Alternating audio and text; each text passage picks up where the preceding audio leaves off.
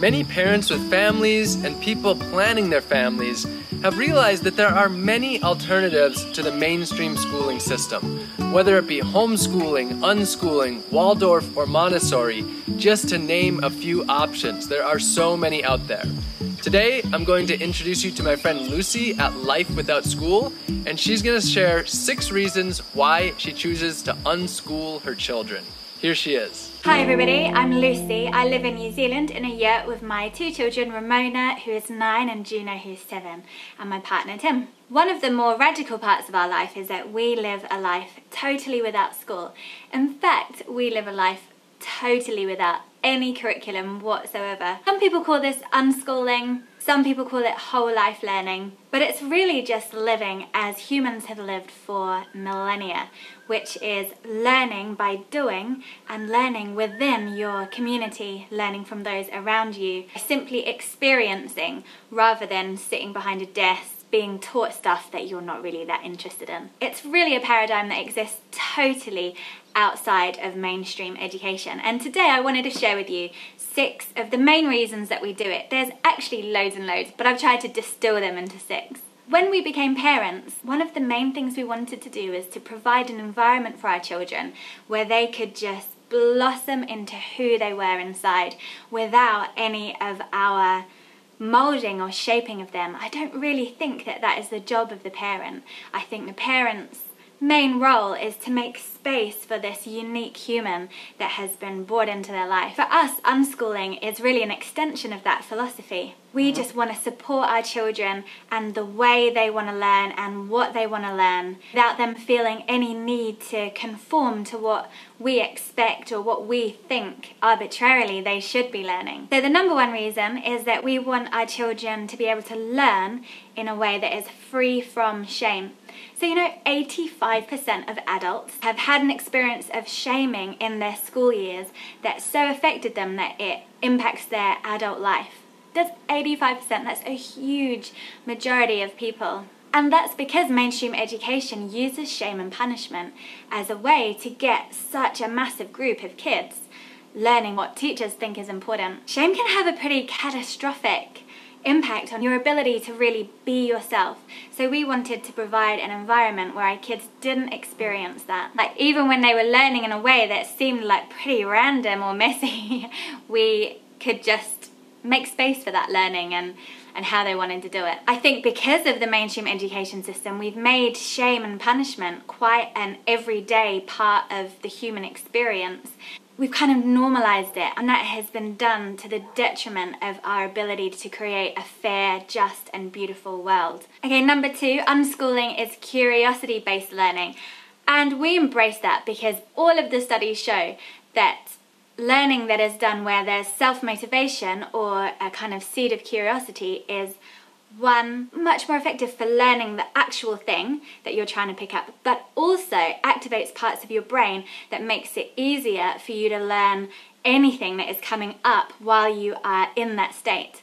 And also, thirdly, studies show that curiosity allows learning to be stored in your memory. So the learning when you're curious is like a long-term thing. I can imagine that quite a lot of you watching this understand that on some level, because how much of your schooling do you actually remember? For me, it is very little. I'm like a writer and I have to Google the difference between noun and adjective on quite a regular basis. The third reason that we are unschoolers is because we want to create a learning environment that's totally stress-free, just like learning without curiosity. Learning in a stressful environment is such a waste of time. Stress has a huge impact on your amygdala, which essentially ends up sending information to the wrong part of your brain, not to your higher brain where you can rationally look at the information and create a learning journey, but it sends it down to the fight or flight zone when you're in stress. So your brain actually doesn't know what to do with information when you're in a stressful state. And there's some statistics about this saying that 65%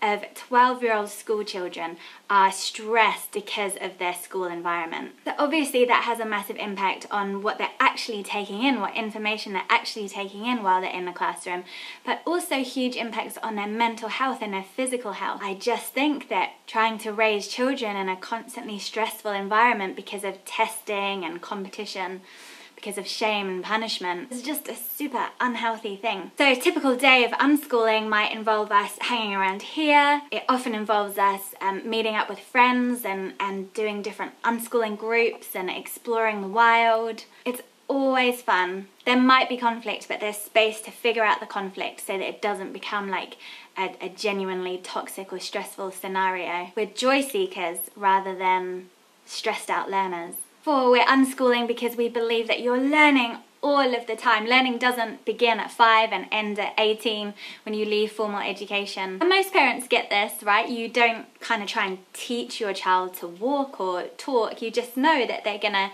pick those things up by being in a walkie-talkie kind of environment. And we just believe that that continues on. Nothing needs to change when they turn a certain age. So our kids are 7 and 9 now, and they're reading, writing, doing art, creating, making things, doing heaps of maths, like genuine love of maths. And they're just doing it by living. There has never been a sit-down formal class for my children. They've always just learned through their experience of being human. And actually, as adults, we do this all the time. If we want to learn something new as an adult, we will just find a way to access it. So in the last few years, I've taught myself how to play the ukulele. I've taught myself how to make electronic digital music. I've built a business. I've done absolutely loads of things, like moving almost into mastery of some of those things simply by accessing the resources that will help me. Even doctors do this when they get presented with a case that they don't really know what's going on. They might ring some colleagues, they might look up online, they'll delve into their books in order to get to the bottom of this new illness or this new case. That is really essentially unschooling. It's learning through doing. The 5th reason we are unschooling is because we just trust our children and we want them to learn that they can trust themselves. So our children know that their instincts are good, that their urges are good, that their needs are valuable. Whereas I think actually mainstream education can really undermine a child's trust in themselves. They're told to learn this in this moment, and then the bell rings and they're told to switch their mind over to the new thing and learn that thing. They're told to mistrust their body's desire to move when it wants to move. We even ask children through schooling we kind of ask our kids to trespass on their own boundaries, both mentally and physically, quite a lot through mainstream education. And through unschooling, we kind of do the opposite of this. We say, what you're feeling is good, your needs are good, I trust you and you can trust yourself. And that leads me to the 6th reason that we're unschooling, and that's all about world change. When I first began this whole unschooling thing, I just thought, yeah, we're doing this because this is what works for our family and this is the path we've been called to. But the more that I'm immersed in this world, I've actually come to believe that unschooling and other forms of alternative education are really the embodiment of the just and peaceful, loving world that I think is possible. I believe that mainstream education, as it stands with its shame, punishment, testing, competitive nature, ranking kids against each other, I believe that that is like the seedbed of some of society's most problematic issues. We're coming into this understanding that we're actually not born competitive. We're born cooperative. That's our kind of like human nature. I really believe that. But I think through the schooling system, we pit kids against each other, and that bleeds into the rest of society. There's almost like a collective societal wound from our school days, and it makes itself known in individuals in a different way. So some people are people pleasers, some people are afraid of authority or afraid to rock the boat. A lot of people feel that they're just not intrinsically good enough.